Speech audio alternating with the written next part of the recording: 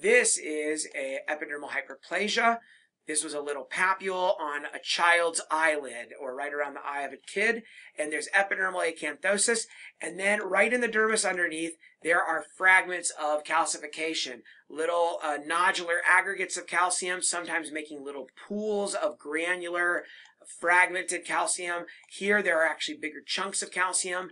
The calcium sometimes gets entrapped in the epidermis or surrounded by the reactive epidermis, and usually these are one or multiple papules on around the eye of children for some reason. So this looks just like calcinosis cutis, but when it occurs in that special location right under the epidermis around the eye in kids, it's called the subepidermal calcified nodule. And to my understanding, this is just an incidental idiopathic finding that is not usually associated with any sort of systemic disease process to my knowledge. So I don't know why this happens, but it does seem to happen around the eyes in kids, and is usually when I've seen it, it's just been single nodule, but I think it can sometimes be multiple, and no systemic association that I'm aware of.